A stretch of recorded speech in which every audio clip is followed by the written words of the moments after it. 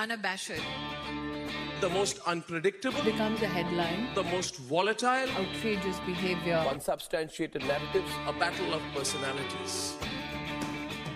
Welcome to Grant Tamasha, a co-production of the Carnegie Endowment for International Peace and the Hindustan Times. I'm your host, Milan. Why do rising powers on the global stage sometimes challenge an international order that enables their growth, yet at other times support an order that constrains them? This is the core question motivating a big new book on international order by political scientist Rohan Mukherjee. The book is titled Ascending Order, Rising Powers and the Politics of Status in International Institutions. It's a comprehensive study of conflict and cooperation as new powers join the global arena. The book focuses on how international institutions shape the choices of rising states as they pursue equal status with already established powers. Rohan is an assistant professor of international relations at the LSE, the London School of Economics and Political Science. And to talk more about his book, Rohan joins me today from his home in London. Rohan, congrats on the book, and thanks for coming on the show. Thanks, man. Thank you very much for having me on the show.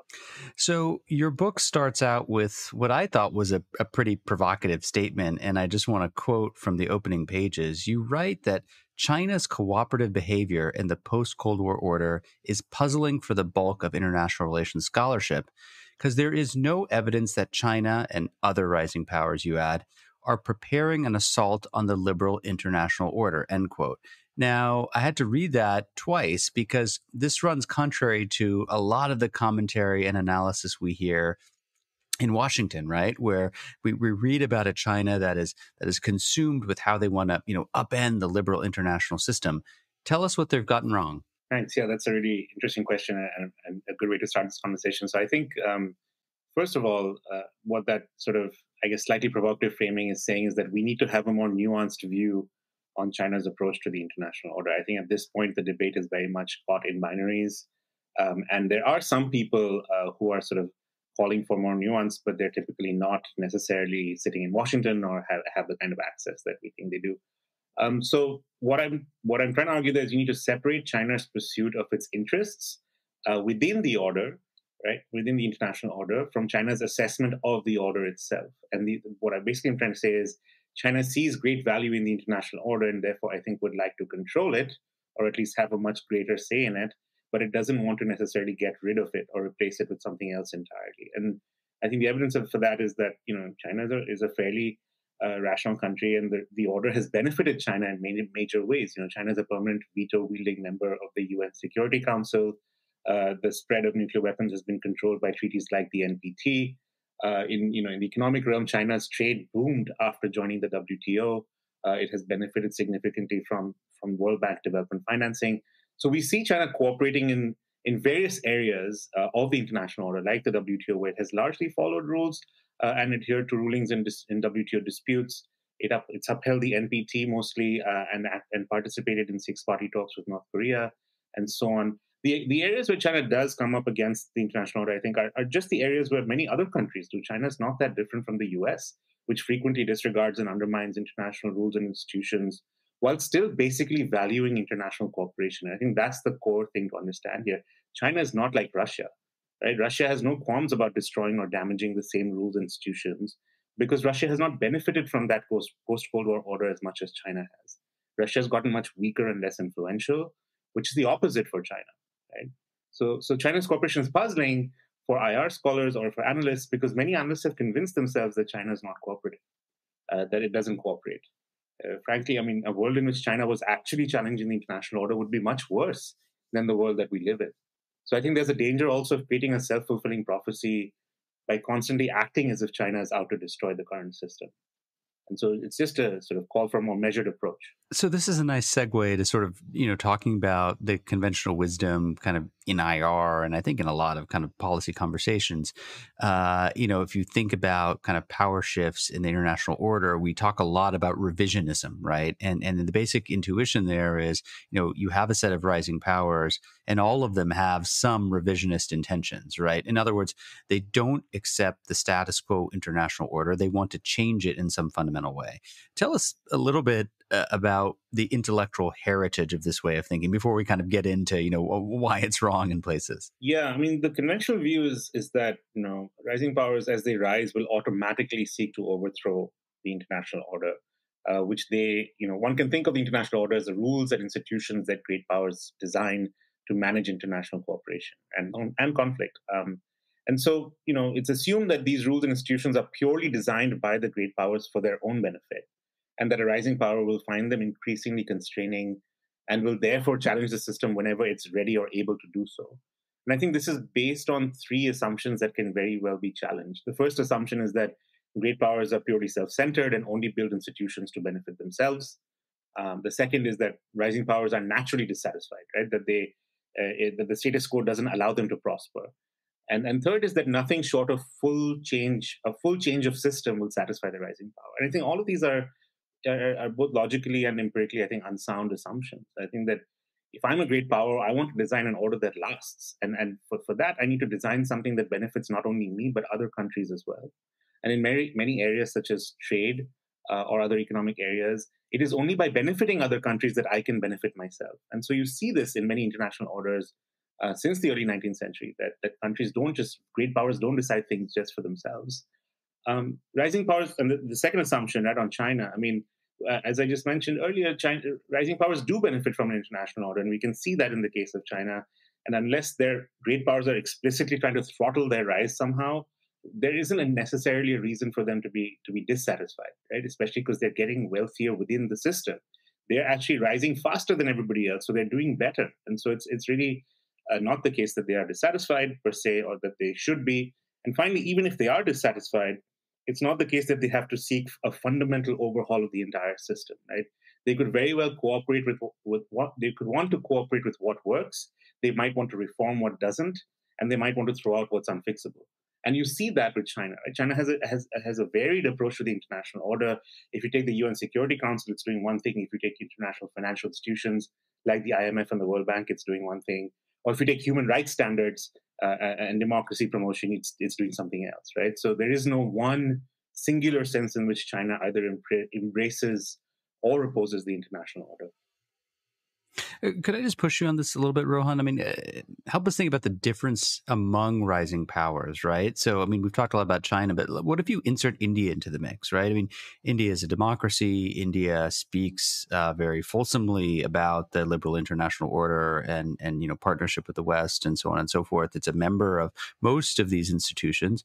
But it too seems to have a lot of grievances, right? It talks about the need to have a greater voice for developing countries, the IMF and the World Bank. It talks about the need to have fairer rules of the WTO, right? It talks about the need to include voices of the countries of the developing world in climate negotiations, like the ones that are happening right now this week. So are China and India all that different in how they look at these things?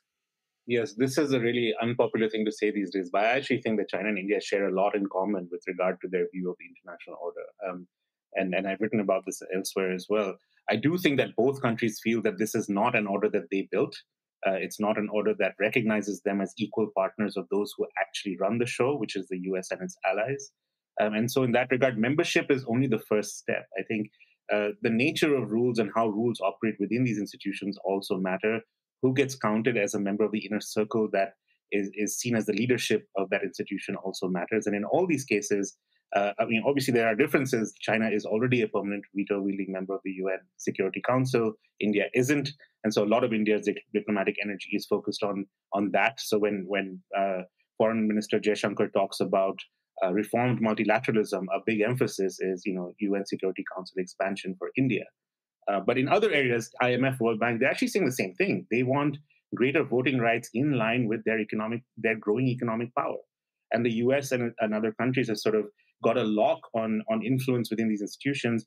I mean, if you look at who is the director of the IMF, it's never been a non-European, right? The president of the World Bank has never been a non-American. And the president of the Asian Development Bank has never been a non-Japanese person. And so India and China look at these institutions and see them as fundamentally exclusionary. And so you get, different reactions, but the complaint is the same. So your book overall kind of asks and answers two fundamental questions, right? Number one, why might a rising power challenge the very international order that's enabled its rise, right? That's the kind of question we've been talking about. And number two, why might a rising power accept a disadvantageous international order when it would be less costly to challenge or disregard it, right? And to kind of tackle both of those questions, you present a new theory of rising powers called IST, or institutional status theory.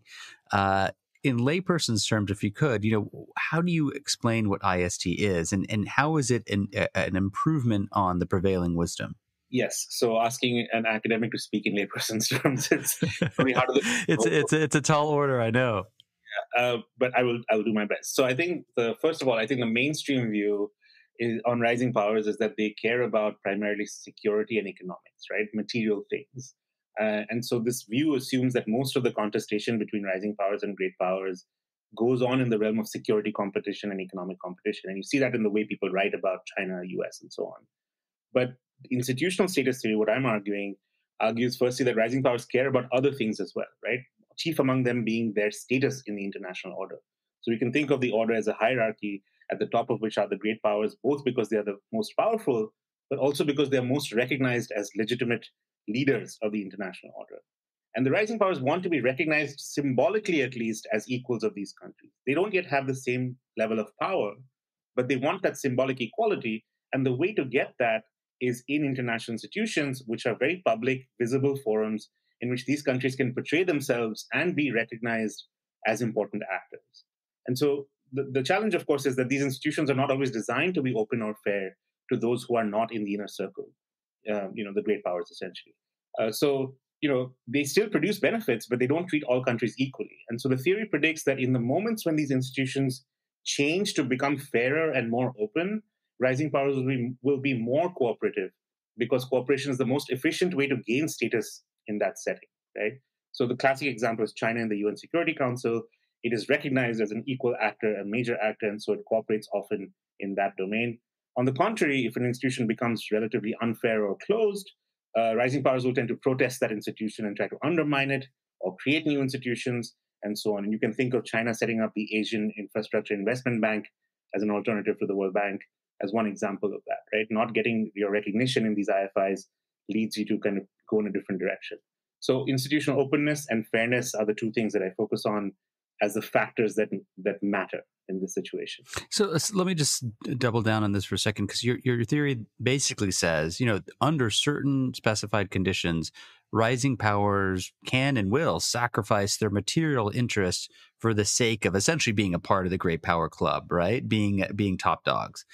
But their decision making and how they approach that is going to be premised essentially on two things, right? Number one, institutional openness, and number two, procedural fairness, right? Just tell us a little bit more about what these are. How are they distinct, right, from one another? Yeah, so institutional openness is the degree to which there is a clear pathway for any particular country, in this case, the rising power, to join the leadership of that institution, right? So are there clear rules about who gets to become leader if they meet certain criteria and so on? Or are there sort of more nebulous rules in which case it's perhaps more at the discretion of other powers? If there are no rules, then it's actually quite easy. You kind of stake your claim and so on. Or if there are rigid rules that say, look, for example, the UN Security Council has this, the UN Charter says there are five great powers. They are recognized as such. Only they shall have the veto and so on. It's very hard for new countries to break into that, even though India, Brazil, and others have been trying.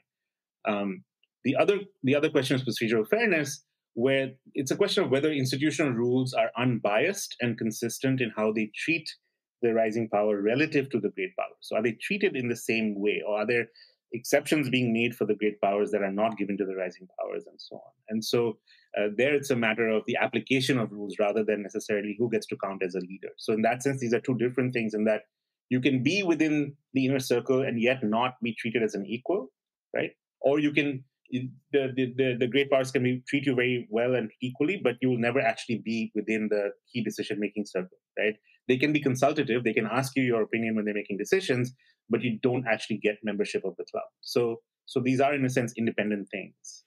What I like about this book, Rohan, is that you focus on status, right? Which is this thing that really matters. But I think sometimes social scientists have a hard time talking about it because it can feel somewhat kind of amorphous, right? But the focus on it is very interesting because it mirrors something I think we're seeing in comparative politics around the world, right? If you think about Donald Trump, Narendra Modi, Viktor Orban, right? They're all motivated in large measure by elevating status concerns on the part of one group or another, right? And that's part of how they mobilize. Now, you're talking about the international domain, obviously, which is quite different. But you note that, if you go down the path of neglecting the status concerns of rising powers, this can lead international institutions to sometimes inadvertently, not on purpose, undermine their own objectives, right? Sometimes ending with disastrous consequences. What's an example of how this might play out in an adverse way? So the clearest example in my mind, and which is one of the cases in the book, is actually not necessarily to do with India, but to do with Japan between the two world wars. And there was a naval treaty then in 1922 that sort of Britain and the U.S. Signed with Japan, which was to reduce the construction of battleships, right? And again, this was in material terms a very good thing because it helped all the economies at the time coming out of the First World War, which ended in 1918. It helped them to kind of cut back on military spending, even though they were already concerned about each other's militaries and so on. But the treaty had this one provision that Japan could only construct future warships at 60% of the level of the US and Britain, right? And Japan couldn't anyway construct at 100%, but they really wanted the 100% as a symbolic goal, right? They wanted to be considered equals. But the US and Britain insisted, and they did not give them that equality. And so the major sort of factions emerged in the Japanese Navy that strongly resented this fact, right? And subsequently, the US passed the infamous sort of 1924 Immigration Act, which restricted Japanese immigration to America on racial grounds. And so Japanese leaders and the public took both these facts together and realized that this international order would remain forever closed to them, right? And forever treat them unfairly in naval terms and never let them become a great power. And so it strengthened the hands of those who were emerging at this time in the 1920s in Japanese politics, who are arguing against cooperation with the West. And in fact, that Japan should expect a war with America eventually, right? And so you see that in the 1930s. By 1930, Japan withdraws from this treaty and this system, and the whole thing collapses. And so this thing that was designed to essentially reduce warship construction between these countries and create peace and economic prosperity does the opposite, right? It actually has the opposite effect because it doesn't take into account Japan's status aspirations. Now, you can imagine put India in that position today, right? And you can see things are going well between the US and India, but tomorrow, and you can already see in Indian domestic politics this sort of growing resentment of, how India is treated in international institutions, international order, India's place in the world, always sort of second tier and so on. It's not inconceivable that in the future things may get worse, right, in India-US relations. Right now, they're very good, in my opinion. But that's one of the sort of examples in the book, at least, that immediately springs to mind of this case.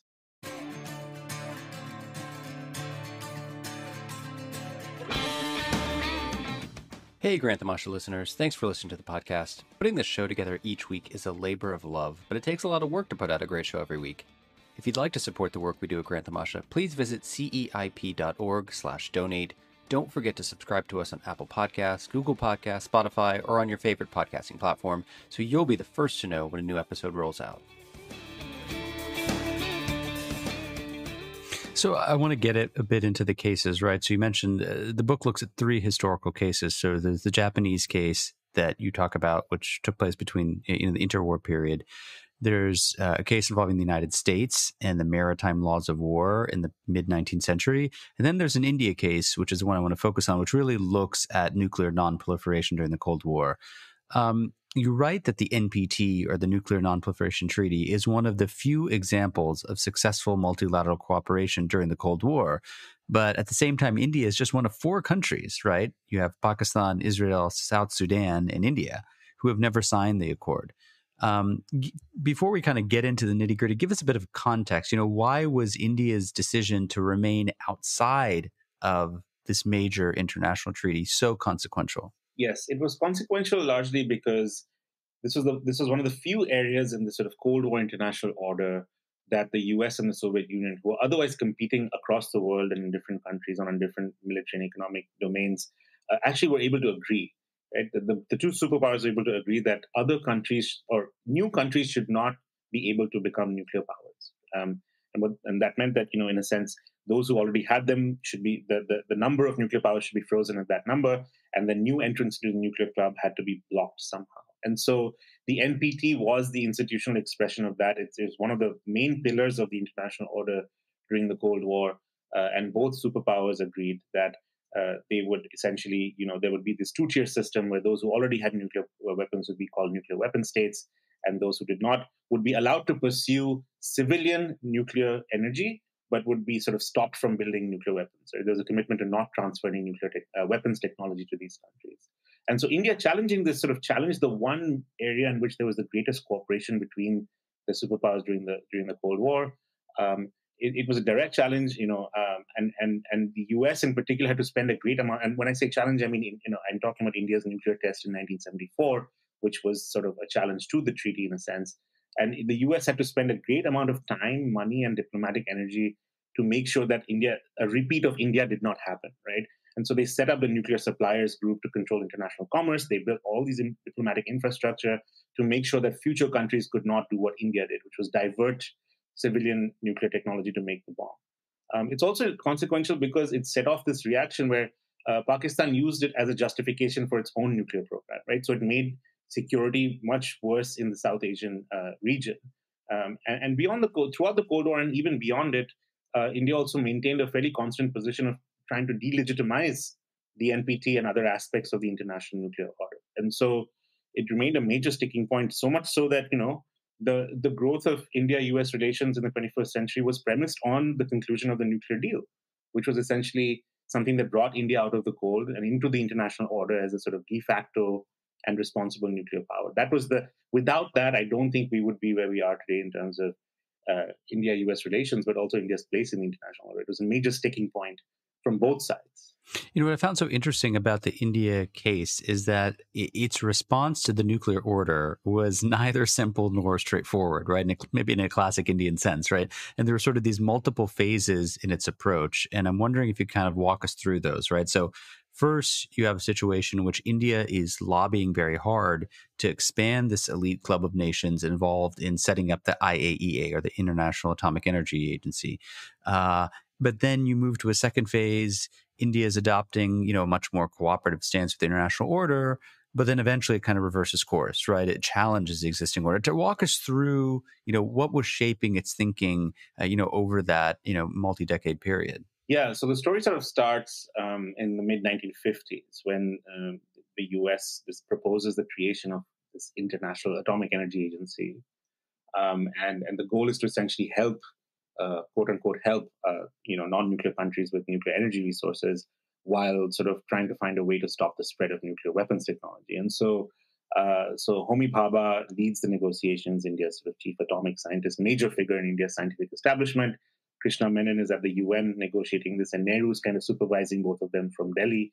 And they all worry about the emergence of an unfair institution that would monopolize uranium and other nuclear technologies in a way that would benefit those who already had nuclear weapons, the have powers, as they call them. India was seen, and they saw India as themselves as a have-not power. And so they objected strenuously in diplomatic forums to this sort of emerging IAEA.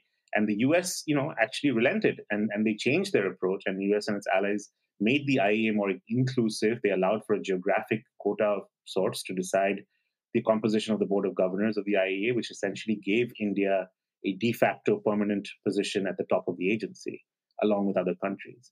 And so by the early 1960s, Indian leaders were quite satisfied actually with their status in the international order. Going into the 60s, they felt that India was a key player. It was at the negotiating table. But by the mid-1960s, it becomes pretty clear that the superpowers were not interested or not serious about disarmament, and instead only wanted to control the spread of nuclear weapons. And so they introduced drafts of the NPT, both these superpowers, that showed that there was no commitment to stopping what was known then as stopping vertical proliferation, i.e. proliferation to countries that already had nuclear weapons.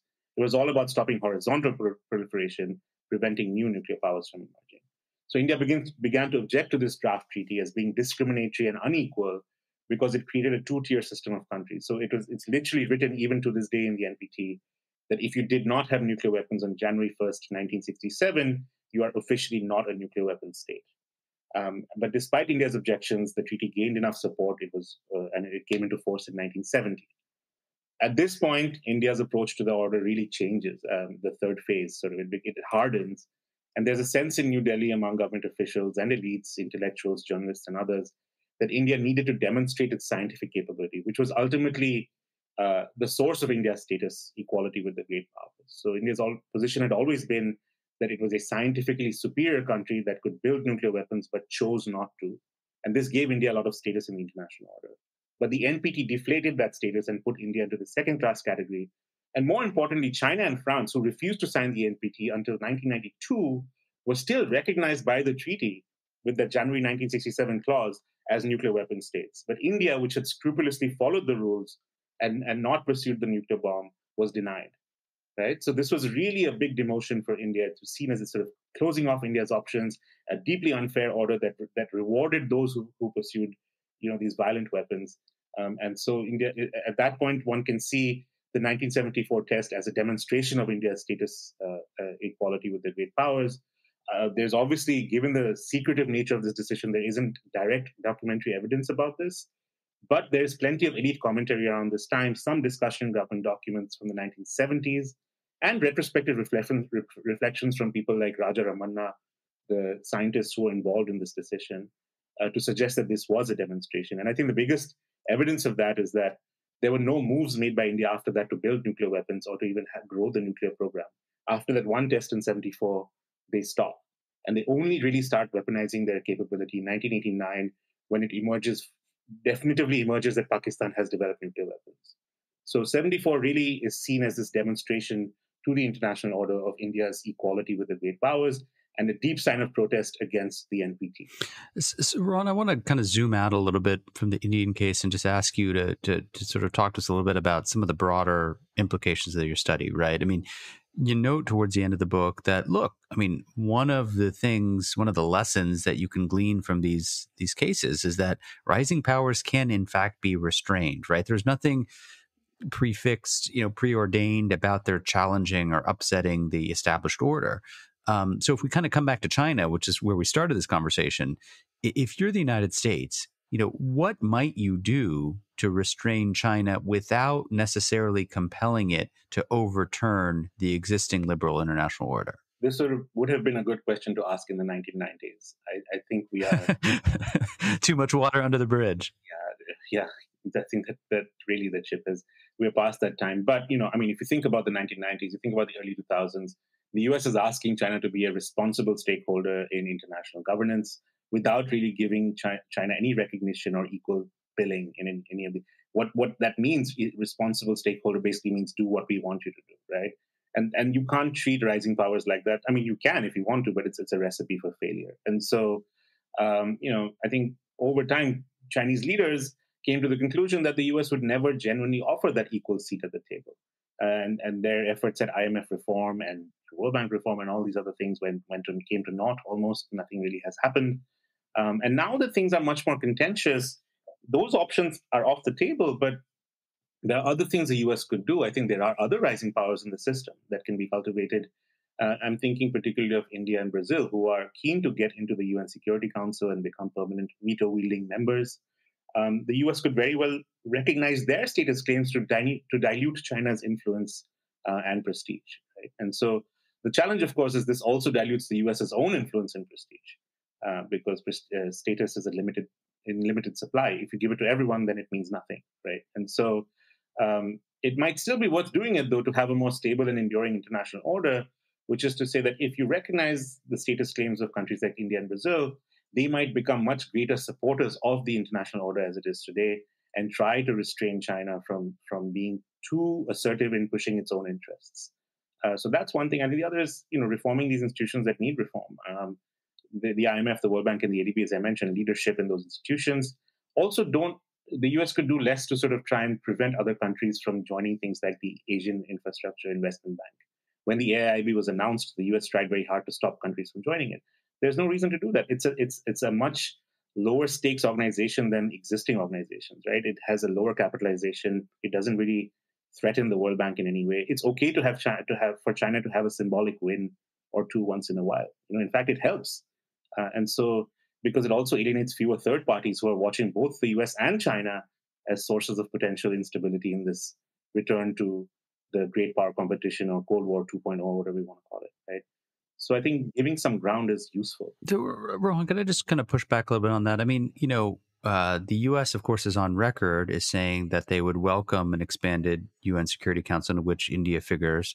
They have pushed for India to be a member of a group like APEC, which frankly is not necessarily one of the most premier regional organizations. But in both places, right, China has been stubbornly opposed for all the reasons you might imagine. So in some sense, while China may not feel like it's an equal member of the club, by virtue of the fact that it is a member of the club, they are stymieing efforts by the U.S. and other partners to actually keep India out. I mean, is that a fair assessment of the current situation? That's a great question, great assessment. I think that's absolutely right, and I think that's what really blocks UN Security Council expansion. It's not. I mean, of course, to some extent, it's easy for the U.S. to say these things, knowing that it's not going to happen, right? The sort of international relations. It's a check they never have to cash, basically. Exactly, right? IR Theory 101 tells you that the most diplomatic chatter is cheap talk. You can say it unless you're actually paying costs, right, to back it up. And the US pays no costs to say that they would love to see India in the Security Council. But I think actually the bigger obstacle is China's objection to Japan joining. And so one of the things that has happened that caused India's efforts to fail in the past was that India banded together with Germany, Brazil, and Japan in the G4. And I think Japan being in there was a no-no for China. China just absolutely would not countenance that. And so I think there may be other ways to do this, although now, of course, with the Doklam crisis of 2017 and Ladakh in 2020, I think that ship has also sailed. So until I think bilateral relations are better between India and China, I don't think this is going to work. But another question that comes to mind, Rohan, and you raise this yourself in the book, is the role of domestic politics, right? So if you think about the Indian case you outlined, you have changes in a country's external position, such as India's approach to nuclear order, that are really elite-driven changes, right? These aren't really influenced in a specific sense. I mean, of course, there's a status concern, but these aren't necessarily, ballot box issues. But that raises the question, to what extent can domestic politics actually help determine whether or not a country decides to elevate their status concerns in global politics, right, in these international institutions, right? Do we have examples of that? Yeah, other people have done good work on this, looking at the domestic politics route through which status concerns play out in policy. And the argument, the standard cases are always sort of Germany, before the First World War and before the Second World War to some extent, and actually Japan in the 1930s. And so the argument being that the public actually starts putting pressure on politicians in this sort of semi-democratic setting to take action that would actually regain the country's status in some way. But when you're dealing with these domains of high politics and security, there's only so much that public opinion actually does, unless there are clear politicians who are taking right-wing preferences or nationalist preferences and enacting them on the global stage. You don't necessarily see that transmission belt between public opinion and foreign policy in these cases. So at least the research that I did shows it's more the case that those who were earlier supporters, so leaders in these rising powers who were earlier supporters of the international order, become disillusioned and change their minds about the international order, as opposed to preserving their kind of earlier preferences and being pushed into doing something, right? That's not what's happening. They don't remain supporters of the order and then get pushed by nationalists in a certain direction. They themselves change their minds. And so again, this is the domain of elite politics in a large sense, although public opinion is always helpful to cite and point to, when you're on the international negotiating table and say, look, my hands are tied, the people are angry, So that also, and there's good work on China to show how protests are often instrumentalized for foreign policy objectives. So it's almost the opposite, which is the elites are shaping public opinion rather than the other way around. One of the big questions your study raises, and maybe this is a good place to kind of end the conversation, is, what happens when great powers decide on their own volition to withdraw from the international order that they themselves had a hand in creating, right? And so the obvious example, it's the one you cite, is the United States under Trump, right? Now we're sitting here post the midterm elections in which the Republicans have fared relatively poorly relative to expectations. But I think if you talk to any American and you think about 2024, people would say, look, there's probably a 50-50 shot that America could return to that position, right, under Trump or someone else once those elections are held. So, if it does, if America has a return to Trump or that kind of politician who seeks to have a withdrawal of the U.S. from the global stage, right? What does that do? If you don't mind speculating, what does that do to the strategies of rising powers like China and India? So we have evidence on that from Trump's first term, right? I mean, although it was a bit of a surprise, countries pretty quickly adjusted to this new American approach of being very transactional towards the international order, criticizing it as globalist and undermining American power and giving the upper hand to others and so on. But for me, the most interesting thing was when the US started pulling back, other countries stepped in to fill the void, which to me is the greatest evidence that the order as it is actually has great value for rising powers in other countries, right? If you think about it, Xi Jinping became a great supporter of economic globalization. Narendra Modi became a great supporter of climate change and very active in the multilateral domain all around the time that the US was pulling out of all of these things. Germany and France, in their public support in those countries for NATO went up after Trump trashed NATO and their contributions. Japan scrambled to save the Trans-Pacific Partnership negotiations and converted it into the Comprehensive and Progressive Agreement, TPP, after the US pulled out. So in a way, when the US pulled back, all these countries stepped up to kind of pick up the slack, as it were. And some of them are doing it because it had great value, but some of them are also doing it because it gave them an opportunity to attain leadership in the international order. And I think I count India and China in that category. India in particular, it dovetailed very nicely with Prime Minister Modi and Foreign Minister Jaishankar's approach of making India a leading power, right? Which was announced in 2015. Trump gets elected in 2016. It's a great opportunity for India to start pursuing its leadership. And since then, we've seen this rhetoric from India coming along. They say they want reform multilateralism, but in the same breath, they often say this also involves shouldering global responsibilities, right? That is India signaling that it is willing to become a leader in the international order if there is space available to India, right? Now, whether that space happens from this inadvertent withdrawal because of domestic politics or whether it happens because of a result of a foreign policy decision, that's a different question. But I do think that we can see a repeat of that, or we will see a repeat of that if Trump comes back in 2024. My guest on the show this week is the political scientist Rohan Mukherjee. He's an assistant professor of international relations at LSE. His new book is called Ascending Order, Rising Powers and the Politics of Status in International Institutions. Here's what Anne-Marie Slaughter, the CEO of New America, had to say about it. Ascending Order makes a real contribution to the literature on great power politics and the ways in which we can use institutions to shape the behavior of rising nations. Mukherjee's analysis is clear and compelling, readily accessible for both scholars and practitioners. Rohan, I agree with all of that praise. Congrats on the book, and thanks for coming on the show. Thanks so much, Milan. It was a pleasure. Grant Tamasha is a co-production of the Carnegie Endowment for International Peace and the Hindustan Times. You can find us on Apple Podcasts, Google Podcasts, Spotify, or wherever you download your podcasts. Be sure to subscribe and leave a review to help others find the show. Tim Martin is our audio engineer, and Cliff Jayapranada is our executive producer. Production assistance comes from Nitya Love. Thanks for listening, and see you next week.